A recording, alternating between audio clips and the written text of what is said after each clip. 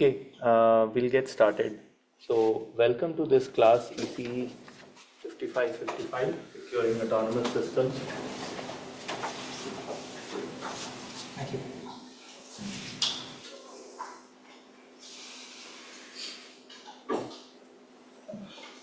So, this particular class is about designing algorithms for autonomous systems. Now, autonomous systems, I know many of you might think about autonomous vehicles, but it turns out that there are many autonomous systems all around us.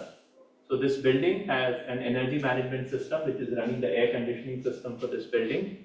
Every room has a thermostat. You can see the thermostat in the back of the room. That thermostat is measuring the temperature of this room, figuring out if the room is too hot or too cold. If it is too cold, it stops the air handling unit to send cold air into this room. If it's too hot, it starts sending signals to the air handling unit to start sending a lot of cold air into this room. So that's an example of an autonomous system. Now, of course, if you look at it from the point of view of only this room, it's not that complicated. If you look at it from the point of this building, it's somewhat complicated. If you view it from the point of view of this university, which has 400 buildings scattered all over Columbus, and there are 400 air conditioning units, and maybe 4,000 air handling units, maybe even more, maybe 10,000 air handling units sending cold air to tens of thousands of rooms across the university, you realize that it's actually a very complicated autonomous system.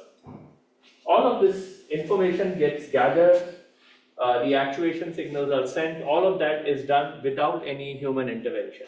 There's no human in the loop which is deciding whether to send cold air into this room or not. It's all being done completely autonomously by the logic that is embedded within these thermostats. You can look at the medical equipment. There are lots of, if you go to an ICU, intensive care unit, you will find a lot of different medical equipment that are continuously sensing the signals coming out of human body and figuring out what drugs to inject, how much drugs to inject, any alarms that needs to be sent to the nurses, to the doctors, and so on, and any other interventions that are needed from a medical perspective. So all of that is being done again completely autonomously. In many cases, of course, the doctors and the nurses are there to make critical decisions about the patient. But if you look at all the alarms, the signals, the drug injection that is automatically being sent to the patient, all of that is quite autonomous in the case of an ICU. So if you look at medical equipment, you look at building energy management, you look at autonomous vehicles, all of these are autonomous systems because there is sensing, there is control loop, and there is feedback. So the sensor sends information to the controller and the controller makes some decisions. All of this is done without any human intervention. So that's what we mean by autonomous system. And the goal of this particular course is, as we have more and more autonomous systems, as we have more and more connectivity, all of these systems become vulnerable to cyber attacks. And we need to do two things. The first is, how do you detect if there is an attack happening on that system or not? And once you have detected that there is an attack happening on the system, how do you design the control policy or the control laws to make sure that the system functions as intended? Now, of course, under attack, the intention of how the system should behave might change. But nonetheless, you need to figure out, you need to identify how should the system behave without attack, with an attack, and if with an attack the system needs to behave in a certain fashion, then we need to make sure that the control logic is written in a way that makes sure that it satisfies those constraints. So that's what we are going to study in this particular class. There is an online component to this class. So this is the in-person component. I'm expecting about 15 people to join this class, but I don't see those many in the classroom. I'm not sure if people are going to drop this class or not. But anyways, I'm expecting about 15% people to take it in person, and about 5 people would be taking it online. Or maybe 6 people are taking it online. So the online section is going to be asynchronous. That's a completely different section, by the way. It's for people who are not within Ohio State, so people who are in industry. So those are the 6 people who are taking this class in an asynchronous mode. So all the lectures will be recorded, and generally what I generally do is I post all my lectures to YouTube, so that way you will have access to the lectures even 40 years after you graduate from Ohio State, if you need that information at that time. So anyways, I'll post everything, all of these videos on YouTube, so if you're missing the class, feel free to go back to the YouTube channel and just watch the videos from there. The prerequisites are 3050, which is signals and systems, and 3551, sorry, not 3351, 3551, which is a feedback control system. So have you guys taken any feedback control systems class before? No? Are you a graduate student or? Yeah, Okay, I've taken 3050, okay, not 3550. not 3551. What about you? Not yet. You've taken feedback controls? Feedback controls, okay. So we will be covering a little bit about feedback control, but you will have to spend a little bit more time to understand some of the basics of feedback control system so that you can follow the subsequent lectures. The point is that if you're a graduate student and you are taking this class, it's quite likely that you've seen some autonomous system somewhere, and that's why you are taking this class. And therefore, you will have some knowledge of 3551 about how controllers are designed, how do you implement those controllers. And so, if you don't have that prior knowledge, you might struggle in this particular class. Just wanted to make that clear. We will be using MATLAB extensively for our assignment, so some familiarity with MATLAB is required. In particular, we require you to be familiar with MATLAB Simulink, because a lot of these complex systems, we can only do simulations in Simulink because there are ready-made models for complicated systems there in Simulink. So there are 3 assignments, and all 3 of them will require Simulink, knowledge of MATLAB Simulink for being able to complete the assignment. We will be covering a little bit of linear algebra in the class, but certainly a working knowledge of linear algebra will be required for this particular course. Okay, office hours will be Friday 11 a.m. to 12:15 p.m. in DL 464. That's my office. Or you can also send me an email, and I'll get back to you with a time when we can chat in my office. There are 3 homeworks, 3 online time quizzes, this is 1-hour quizzes, 1 individual project presentation, which is 10% of the grade. The project presentation, so generally what I advise students to do is, you might be looking at some specific company that you want to get a job in. I think you should make sure that the project presentation is focusing on that particular sector. So if you want to go work for Honeywell, you want to work on a building energy management system, attack detection and attack mitigation project. And what I would expect you to do is, either you read up a bunch of papers and try to understand what are the different cyber attacks and different techniques for solving those cyber attacks are on that specific system. Or alternatively, you can also try to model something in Simulink, come up with an attack detection strategy and come up with an attack mitigation strategy, and show in the Simulink diagram or Simulink video that whatever algorithms you've come up with actually works for that particular system. I will require you to have some deadlines for figuring out what the topic is and what you want to do in the project. All of that deadlines will be communicated in due course. But the presentation will be done in the final 2 classes. So that way you will get a chance to present whatever work you've done in front of the class, and also gain some hands-on experience on the field that you really care about and you want a job in. The grades will be curved at the end of the course for assigning letter grades. And how many undergrads are there in this class? Any undergrads? No? Okay, perfect. So, but the curve for the undergrads will be different from those of grad students. Homework policy, everybody needs to work on the homework on their own. Copying somebody else's homework is strictly prohibited. There is no final exam, so project presentation is the only final exam you will have. And that'll be 10 minutes long, so depending on if we have 15 or 20 people in the class, the total presentation time will be 150 minutes or so. So about 2.5 hours of presentation. Right. Any questions on the assignment policy? No? Perfect. So we have essentially three objectives here. The first one is understand how to model cyber attacks on engineering systems as mathematical problems. Then we need to learn optimization and statistical techniques for attack detection, and then response schemes for countering the attacks on engineering systems. I'm not going to be covering any proofs or any math. Like, we won't be covering significant math in the class. So if you're interested in any of the mathematical underpinnings of whatever we are talking about, definitely meet me after the class and I'll point you to appropriate references. So this is broadly the outline for the course. We'll start with linear algebra and calculus, then we'll talk about nonlinear optimization as applied to designing control strategies in feedback control systems. Then we'll talk about statistics and hypothesis testing.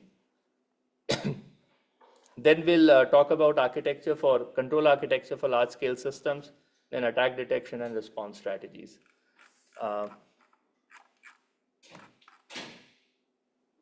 Right, so for the project, I've given you some thoughts on how do you want to think about the project, but if you have any questions, feel free to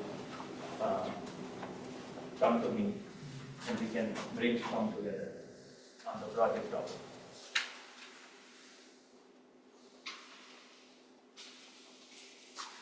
There is no official text for this class, but I do want to mention this particular book, Cybersecurity Analytics. It's a good book.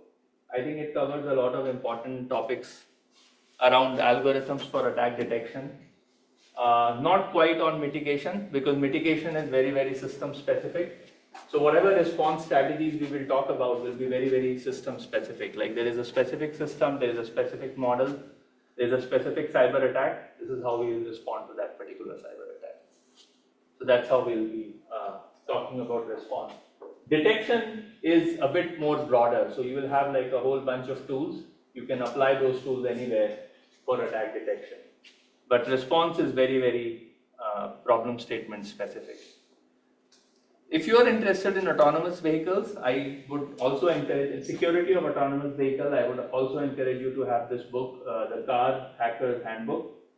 It talks about penetration testing of vehicles, and this is written by people who have extensive knowledge of, they have extensive knowledge of how to do it in practice. So, of course, in universities, we don't actually practice attack detection or attack mitigation because we don't get to see the actual system. In fact, when I go to industry and I tell them, look, I work in cybersecurity, you have any problem? And they say, no, we don't have any problems in cybersecurity. And the problem is that no industry will openly admit that they have problems with cybersecurity. And that's an unfortunate reality that that we as academicians will never get to know what are the different problems in different industries. We can only imagine. And based on our imagination, we can come up with algorithms. But whether those algorithms will actually be impactful or not on the ground, we will never know, because all companies, all industries are completely closed about any vulnerabilities they have found within their systems. Anyways, any questions so far? No? Perfect. Yeah, I think that's pretty much it. So I've created a small presentation so that we kind of set the stage for this particular class. I know some of the stuff we've already talked about. These are the topics. We'll talk about linear algebra and calculus. Then after that, we'll talk about feedback control system. This is sort of a review of ECE 3551. And then we'll talk about nonlinear optimization and dynamic programming, in particular model predictive control, which is used for, again, designing control strategies in complicated systems, complex systems. Then we'll talk about statistics and hypothesis testing, and then we'll talk about Markov bridges and problems. Once we have studied all of these prerequisites, which will take about a month and a half to 2 months, we'll be ready to talk about cyber attack detection and cyber attack response. Okay, so much of this class is actually building the foundations to start understanding how to model cyber attacks on autonomous systems. So you have, like I mentioned, people are talking about autonomous vehicles. People have been talking about it for a while now. And if you look at vehicles have a lot of different networks. There is controller area network, CAN network. This book, the Car Hacker's Handbook, goes in depth about the CAN protocol and how do you hack the CAN protocol. There is a Ethernet network that is now coming up in order to be able to send large media files from one place to another within the vehicle. For instance, you can have a camera right here, and you might have a GPU in the back, and the camera needs to send the information to GPU. So then again, some sort of networking is needed in order to send that information to the GPU. You have a lot of other newer, somewhat different networking modules in the vehicle. Some of it is driven by the use case, like I said about camera sending information to GPU for making real-time decisions.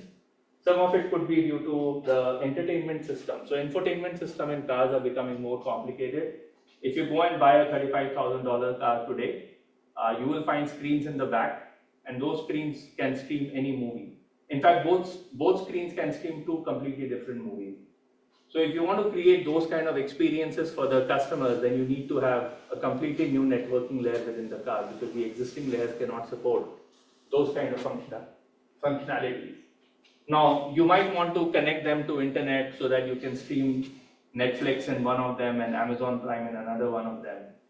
And once you connect it to the internet, then you open it up to hackers to hack into the system and then cause problems. Now, typically, if you have if your entertainment system is a network in itself and a hacker hacks into it, that's not a problem. But if that interfaces with the braking system or that interfaces with the engine system, then the hacker can also get access to the engine or the braking system, and that could create havoc on the highway. So those are the things that as cybersecurity engineers, we all have to worry about. And we all have to make decisions, very complicated decisions, about how to design these systems, how to make sure that they are separate, or what should be the interface point be, so that you don't inadvertently cause any damage to the system or potential damage in the case of a cyber attack. If you look at the critical infrastructure networks such as power systems or sewage system or water treatment systems, these are all called critical infrastructure networks because our life depends on it. If you look at university, for instance, I don't know how many of you are aware, but university has a hot steam pipe and a cold water pipe or something all over the place. And whenever our building needs to be heated or cooled down, they need to send some of that cold water / hot air throughout this system. So all of this is very complex critical infrastructure system. In fact, in university, there are some labs where the temperature has to be maintained very precisely, especially those are biology labs. So you need to make sure that you don't make any, even under cyber attack, those things work as intended. And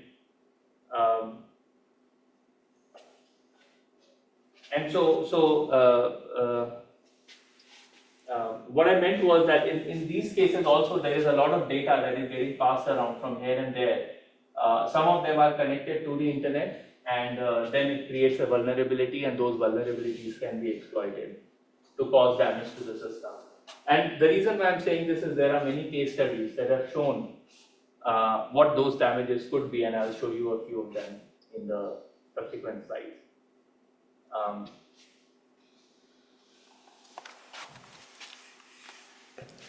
As we know, in the case of vehicles, automation is increasing.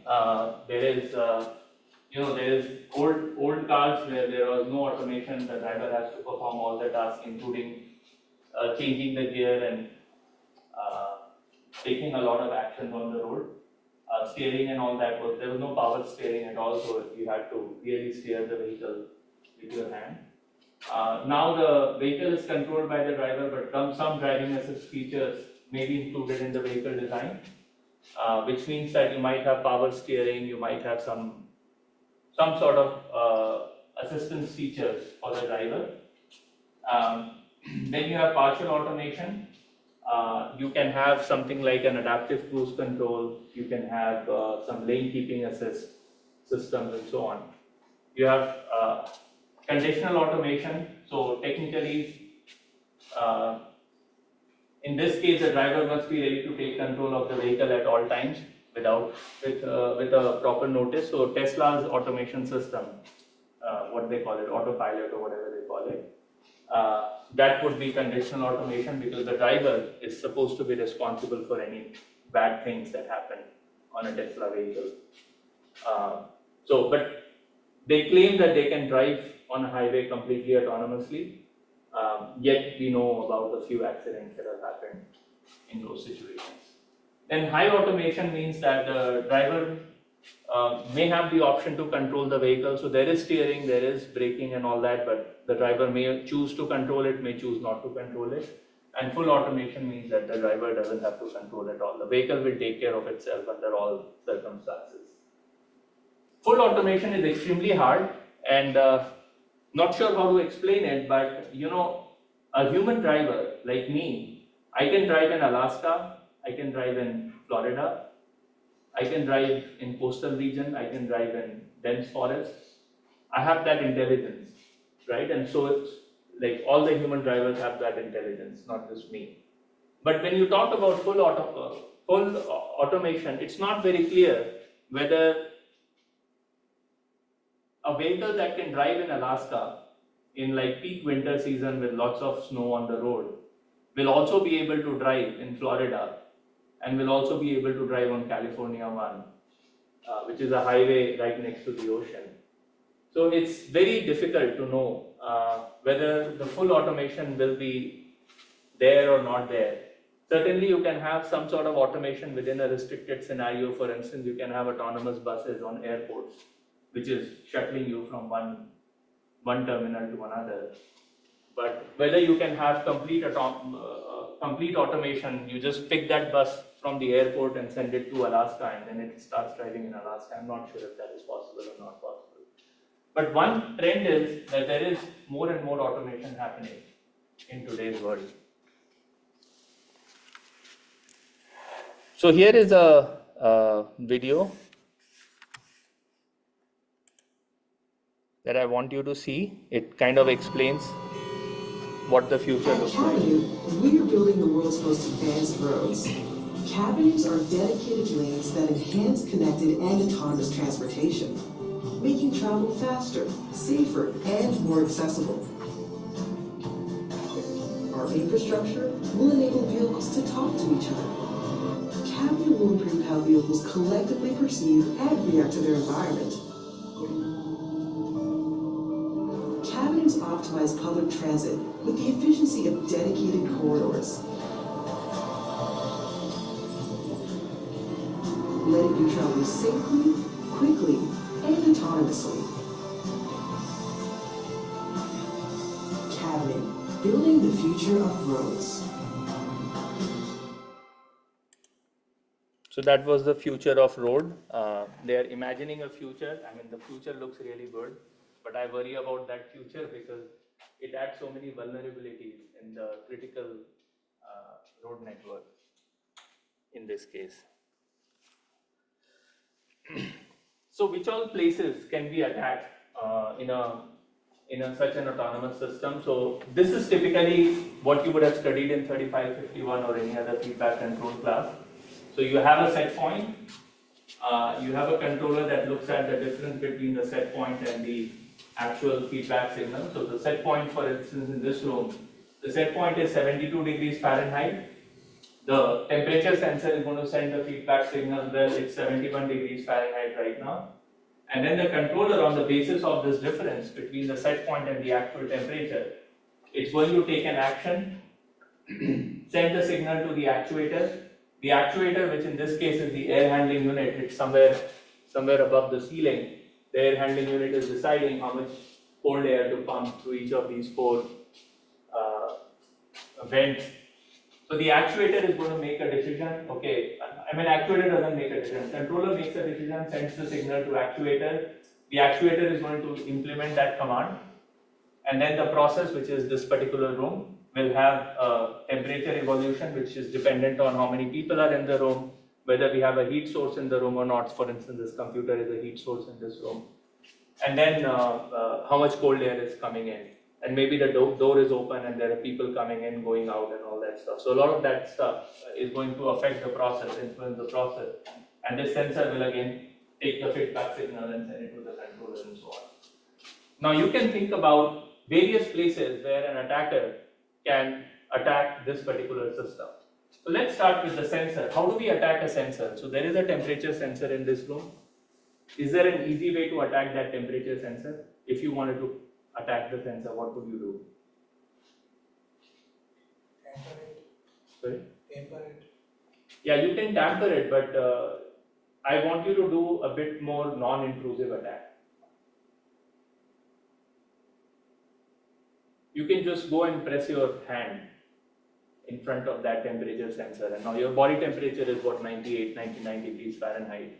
And so the temperature sensor is now reading 98, 99 degrees Fahrenheit and saying this room is very, very hot. Start sending a lot of cold air into this room, right? So that's an attack, a very easy attack, right? So that's why they have a casing on that sensor, so that you can't just go and put your hand. But you know, I mean, I think I can take out the casing and I can put my hand and make this room colder than what it is. Now the sensor is sending the information to the controller, and if this particular network is susceptible to an attack, then I can attack that particular network. So even though you're not attacking the sensor, you're not putting a finger on the sensor, you can actually change the feedback signal itself, which is getting fed into the controller. At the controller, typically controller is a microcontroller. It could be a computer, it could be a microcontroller, it could be some sort of Arduino, which is running some operating system, some processes, some logic. And if those logic is connected to the internet, you can go and replace that logic. You can do some sort of attacks on that computing system, and you can change the logic in the controller. You can attack the control signal that is being sent to the actuator. So if there must be a wire going out from this particular thermostat to the air handling unit, and you can go and tamper with that particular wire. If that wire was connected to the internet, you can go and change the signal that is going to the actuator. If the controller is taking information from other places, then you can influence the information that the controller is getting. So in the case of radar in the car, the radar is getting information from outside, from the surrounding, and you can actually change the information in the surrounding to the controller, and that can cause an attack. So again, to give you an easy example, let's say you are driving a vehicle on the road, and I put a mirror in front of you, right? And that's an attack because I'm changing the perception about like I'm attacking the controller itself, the information that is getting fed to the controller. I'm changing that. Okay, so these are the various places where the system can be attacked. And now, if you have a medical device, I'm sure many of you will go to a medical device company, you might go to a critical infrastructure company, you might go to a water treatment plant, you might go to a data center, right? So data center is a huge, complex autonomous system as well. You will have to figure out what all can be attacked, right? And then based on what all can be attacked, you will have to come up with an algorithm, response algorithm for making sure that your system will be secure against any of these attacks.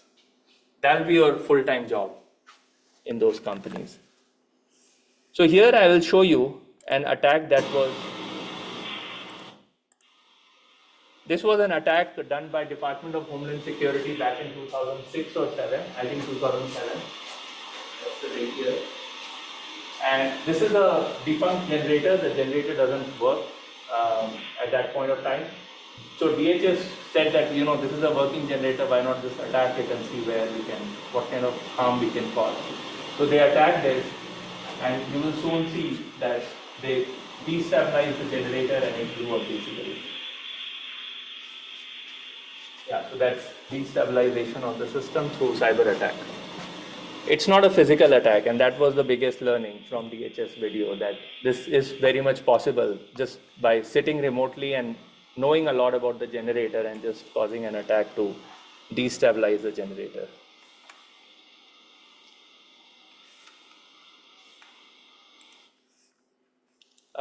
There has been control of ships via false GPS signals. So GPS signals are also easy to spoof. So this was done by UT Austin researchers. Then, of course, in power systems, you can, by attacking the GPS clocks, you can cause oscillations in the power system. So um, that's also bad for power systems in that case. And so you can see, like, you're not really attacking, like, this is like attacking a GPS clock. This is attacking the GPS signal. It's not something you can see and feel. It's just something that is happening in the background, and it's causing issues in real world. And the problem is, when you see the issue in the real world, you might be thinking, where is this happening? Like, what is the reason for this happening? Whenever there's an attack happening on the system, you wouldn't know, because all of this is happening at the cyber layer, not at the physical layer. This is a video, a simulation done by an OSU PhD student, where he's trying to spoof the radar signal. So this is the autonomous vehicle. That's the vehicle driven by a human being. And there is an attacker who's trying to spoof the radar signal of this autonomous vehicle. So that blue vehicle stopped, but the radar did not get that information that the blue vehicle has stopped. The human-driven vehicle has stopped. So it kept going.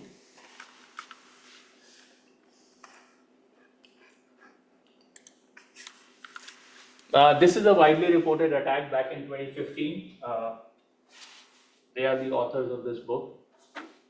So they have basically, this is a Grand Jeep Cherokee, and this was in St. Louis.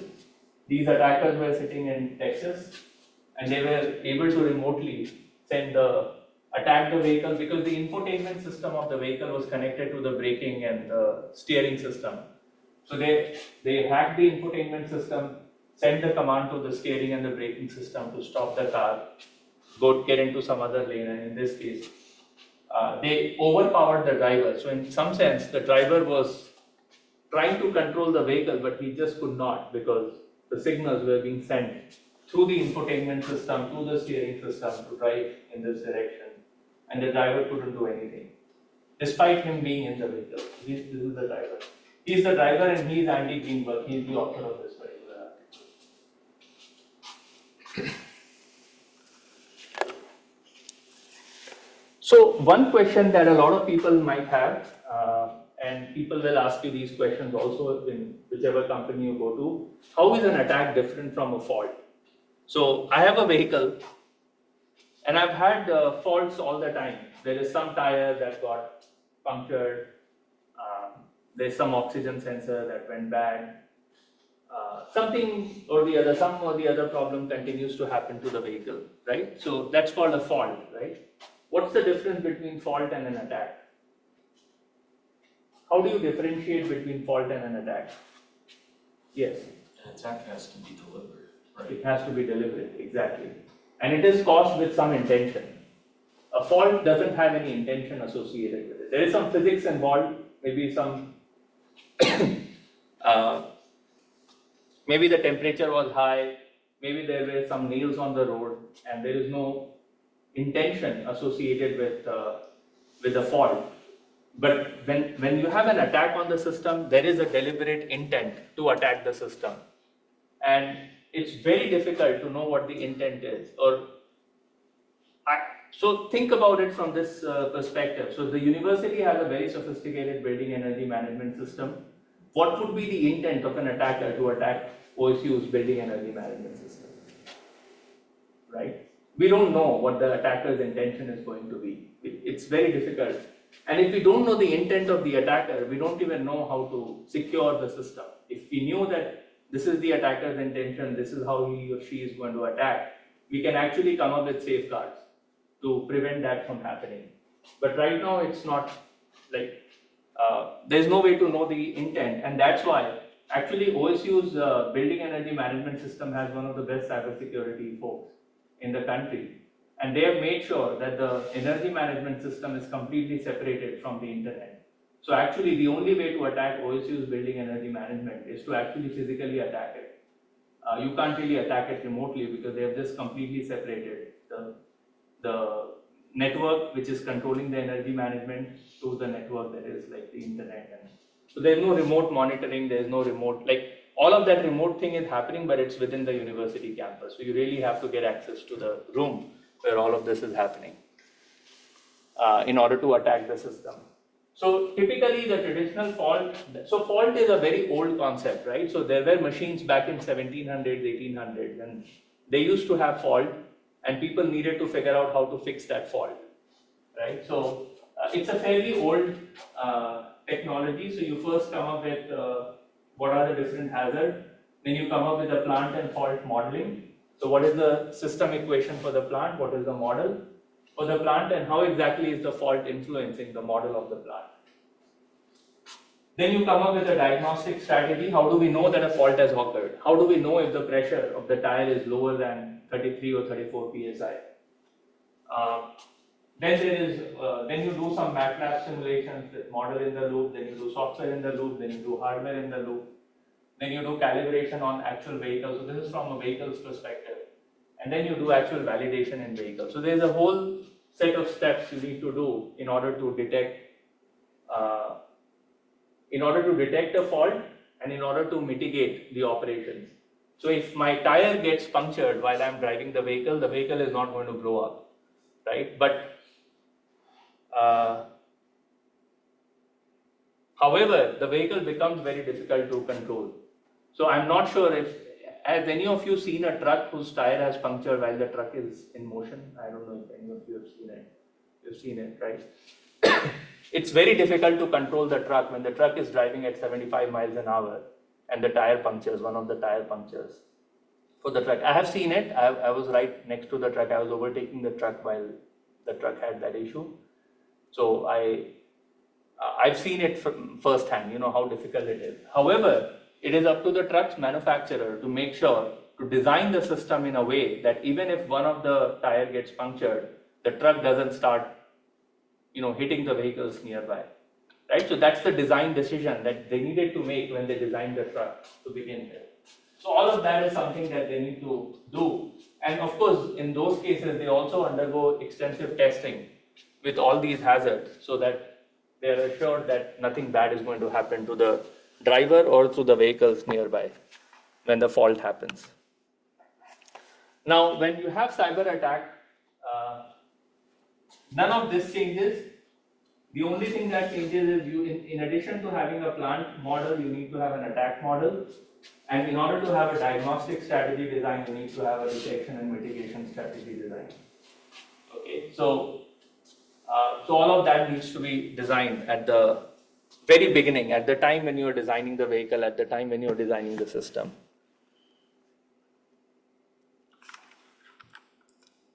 We'll have 3 case studies during the class.